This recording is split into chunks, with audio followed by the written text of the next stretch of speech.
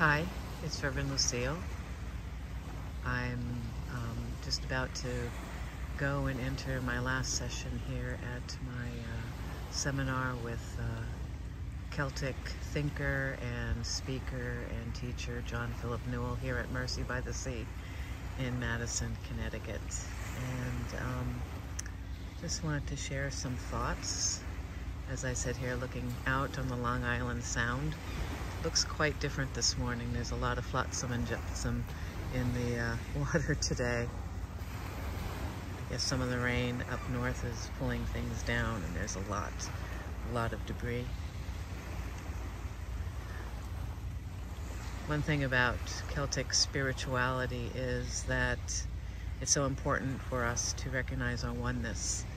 Oneness with people, oneness with the earth, oneness with all creation, oneness with the source of all our being, who we do call God. And one of the things that came out in some of the teachings from John Philip was to listen. Listen not just to the speaking of people or listening to the technology around us, but to listen to the earth and listen for its wisdom. And I'm just going to hold the phone here and maybe pan a little bit. I know there's a little bit of an engine running in the distance, but just listen for a while to the waves.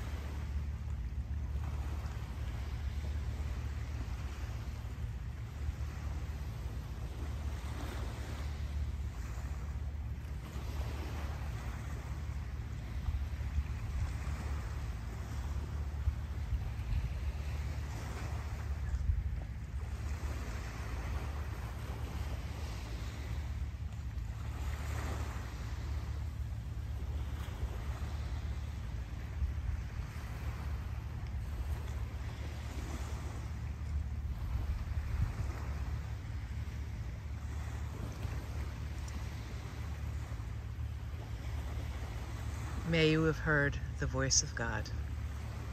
Amen.